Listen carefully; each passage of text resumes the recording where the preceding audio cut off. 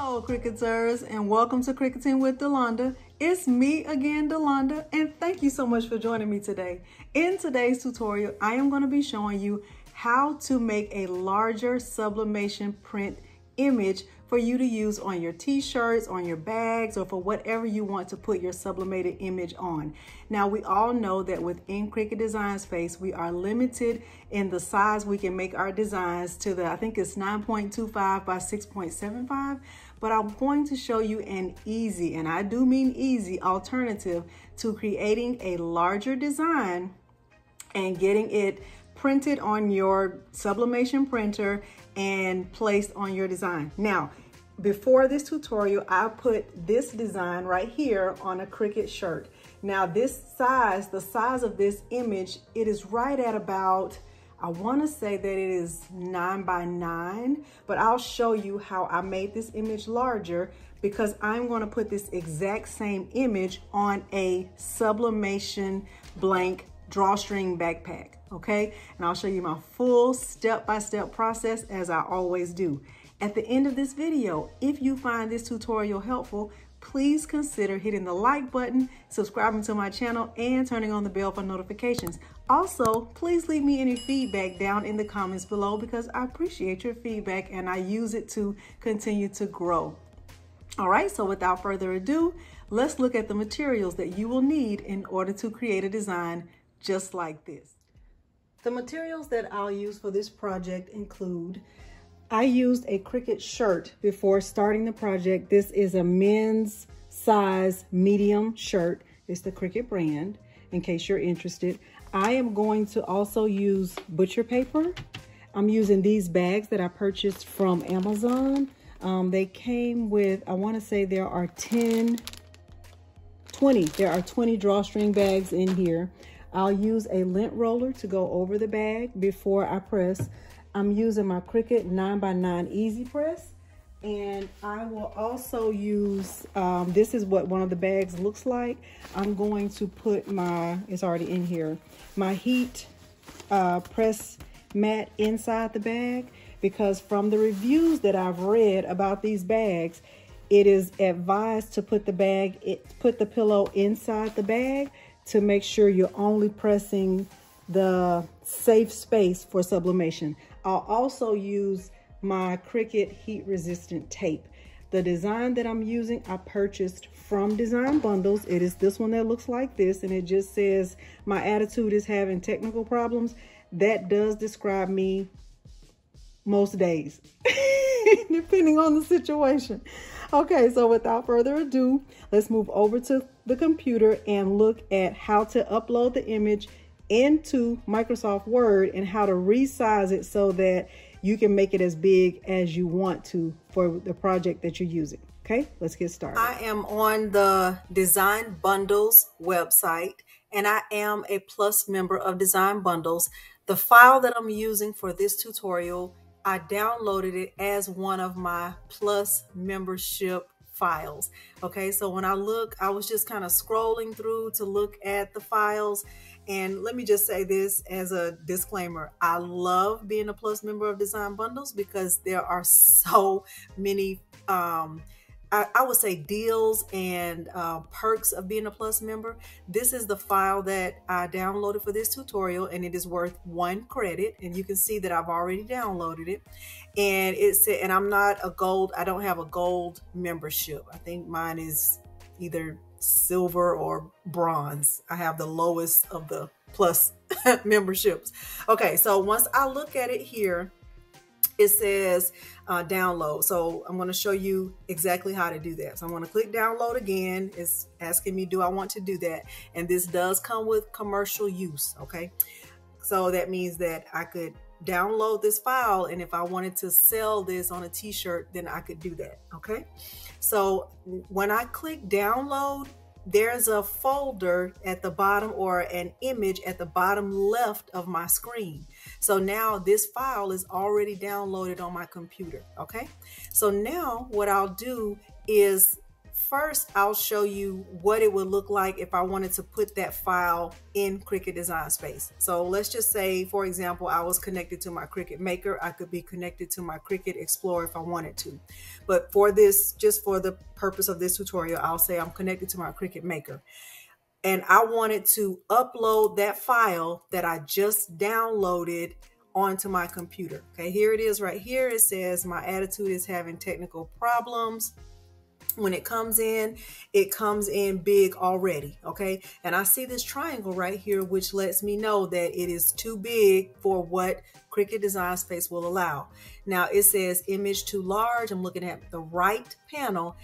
Reduce image to 6.75 to 9.25 or less. So let's see what that will look like on a t-shirt. Okay, so let me do that. Let me click unlock and let me, what does it say? Let me look at it again. Okay, 6.75. So I'm going to click 6. I'm going to type in 6.75 and I'm going to type in 9.25 because that's the largest I could make it. Now that looks a little bit weird, right? Let me go to undo, because I don't want to mess with ratio of it. Let me go to my project template. I'll go to classic t-shirt. And remember, when you go to your t-shirt templates, it's not going to actually print anything. It's just to help you get your image sized the right way. Okay, so I know that this image, the way that it is right now, is too big. Let me change the template size to a women's medium shirt. Okay, so I'm going to keep bringing this down until I don't see the triangle anymore, and let's see how big I can get it. Okay, so I'm going down to 13, 12, 11. Okay, it's still too big at 9.5 because I still see the triangle right here. So I'm going to still keep going down because I don't want to mess with the ratio, because this is like in a circle shape and I don't want my image to look like an oval, right? I want it to still have this same look to it. So right now I'm at 8.875 by 8.781 and it's still too big. So I need to still go down even smaller. Still going down. I still see this triangle over here because remember 6.75, what is it, 6.75? Let me check it again. Yeah, 6.75 is the largest. So look at how small so far, and this is still too big. This is how small this image would be on a shirt if I were to print this within Cricut Design Space. So I'm going to keep going down until I don't see that triangle anymore. I still see the triangle and I'm at 6.8. Okay, let me keep going down. Okay, the triangle is gone, and the size of this image is 6.685 by 6.615. Let me bring the view up on my canvas just so we can, I want to be fair and have a good view of what we're looking at. Let me bring it down to 50%. Okay, let me bring it, I think I better bring it back down. Okay, so this is the size of the image. And I think we can agree that this would be too small for a t-shirt. Okay, so let me just kind of play with it right here. I'm just going to click this up arrow and see what happens. Okay, looks like I'm still in the safe zone. I don't have an error. Now I do. Okay, so I would have to, the biggest I could go is 6.8 by 6.728. Okay, so that, let me write that down so that when we get to Microsoft Word, we can compare. So the largest I could do this design in Cricut Design Space, the width would be 6.8 by 6.728 for my height. Okay, I'm going to close this out. I'm not even going to save it because I don't plan on printing my image from here. Okay, so I'm going to go ahead and just close it. Are you sure you want to quit? Yes, I definitely want to quit. Okay, so now what I'm going to do is go to Microsoft Word. Let me just go to File, and I'll go to New, and I'll go to a blank document. Okay, so now I'm in a blank document. What I'll do now is change the margins on my page. So right now the view on my screen is at 91%. I'm going to bring it down to, let's say I bring it down to right at about 75%. So you can see this is just a standard 8.5 by 11 sheet of paper. Okay. So the first thing that I'll do is bring the margins out. I will move the margins out as far as I can, as far as it'll let me go. Okay. So I'm going to keep going far out. I'm going to keep going out over here to my right. And I'm also going to do the same thing over here. I'm going to bring the margin up almost to the point that I don't even have a margin. And do the same thing over here. Okay. So right now I pretty much don't have a margin. And I'm going to go to insert, and I'm going to insert a picture from this device. Remember that file is a PNG file, and it was the one that says my attitude is having technical problems. When this file comes in, it is already at 8.19 by 8.19. And as you can see, it's already bigger than what was in Cricut Design Space, because remember, Cricut Design Space only allowed us to be at 6.8 by 6.728. Okay, so now this is one way to, use the file. If I right click on this on my mouse and I go to wrap text and I choose the tight option, okay, I have the option to now move this file around on my paper, and I could even try to stretch it out a little bit more so that I take up as much of the paper as I can and make my image even bigger. So if you look in the top right corner of my screen, it is at 8.79 by 8.79, which is still bigger than what I was offered in Cricut Design Space. Now let me show you another way to look at this. Right now, the view on my screen, the paper is in portrait mode. I can change the layout of the paper, the orientation to landscape, and so remember my margins are still stretched out, okay? let me double check my orientation landscape, okay. And the size of it is 8.5 by 11, which is exactly what I want. Okay, so I'm gonna right click, I'm gonna go to wrap text, it's still on tight. I can move this. Now I can still try to stretch it out even more and see if I can kind of move it up. Let me see if it'll let me move it up. It's not giving me the option to do that. Okay, so it looks like the biggest I can go. Let me see if I have another option. Inline. Let me see. No, I was trying to see, and I'm sure there's another way to move the text, but I'm not 100% sure.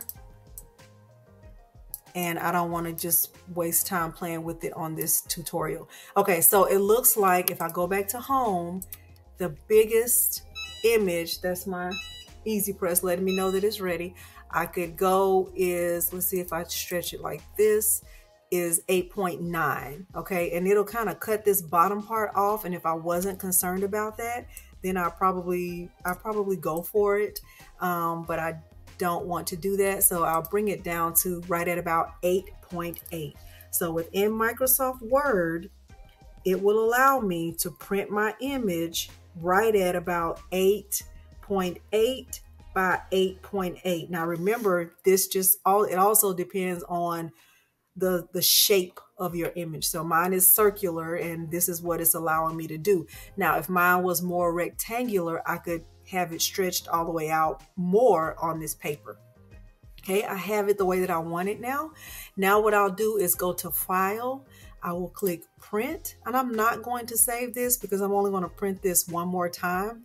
And I am using my Epson Workforce 7820 printer for this tutorial. Now remember, this is the big printer that I used, that I converted a couple of months ago. And I know that some people have had problems with this printer. I have not had any problems with it at all. I'm going to click on printer properties. I have my Sublimation preset, and I have print preview selected so that I can double check and look at it before it actually prints out. Okay, so now I'm going to click print and I'll get a preview of what that looks like. Okay, it says your margins are pretty small.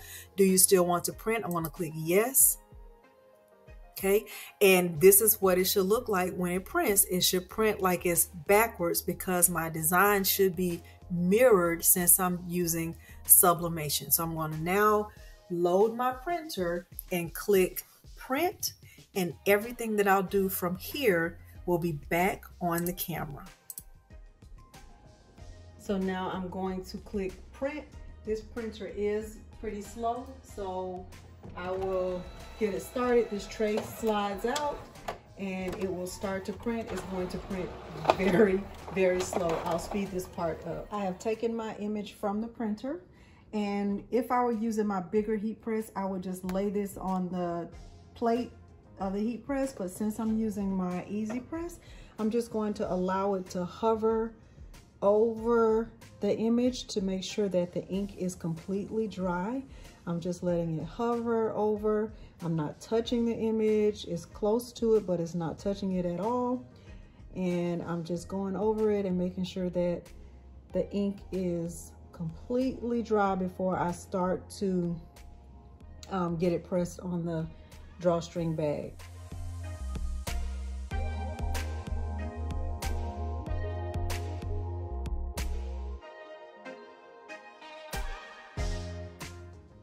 All right, I pressed it on 385 for 45 seconds, and let's see.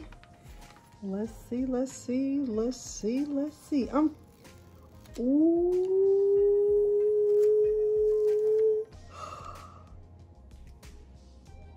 Ooh, that looks so good. That looks so good. Oh my gosh.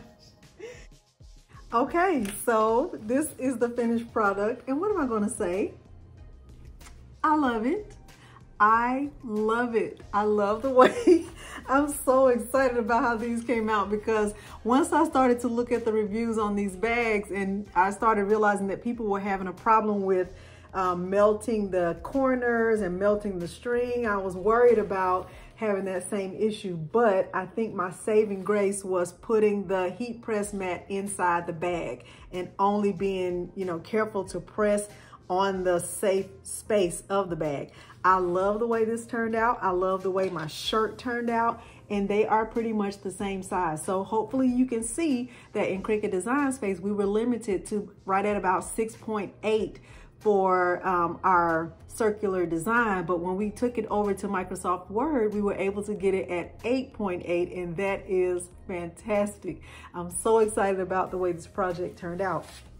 If you learned something and you found this tutorial helpful, please consider hitting the like button, subscribing to my channel, and turning on the bell for notifications, because I do upload new content every single week without fail. You saw that I used my Epson 7840 workforce printer. I haven't used that printer in a while. I used my CRICUT 9x9 Easy Press, and I did this whole project without using a CRICUT at all. So hopefully this was helpful, as I've already stated. Thank you so much for joining me today, and thanks for watching. Bye.